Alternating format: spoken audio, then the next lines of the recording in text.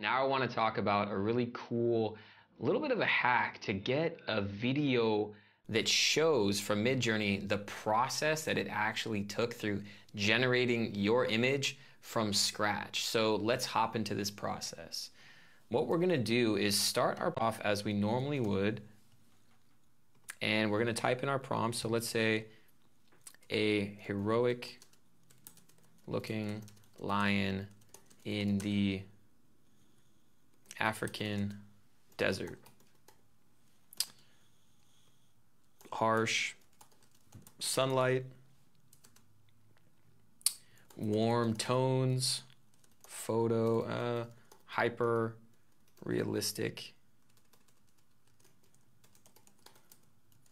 and inspiring. And what we're gonna do here, and this is the key, is we're gonna add -- video to the end of our prompt. So what I'm gonna do here, -- video.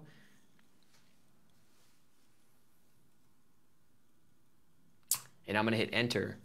Okay, and this functionality actually doesn't work with version 4, so this is a good chance and a good example for us to switch versions. So let's take our same prompt that we were working with, heroic lion, hyper-realistic, -- video.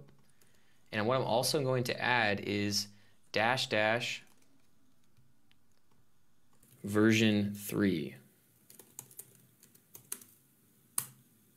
Now, while Midjourney is generating this, it's also going to be recording the process it took to actually create these images.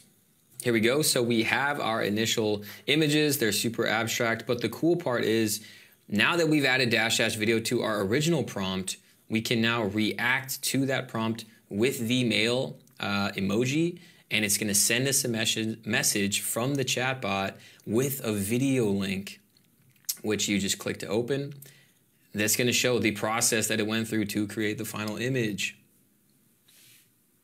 Pretty cool and pretty crazy that it's doing this for every single image that it's generating. And here is a second version from a different prompt, but using the same exact process that we went through, that shows in a really detailed fashion how it got to a much more photorealistic looking final product.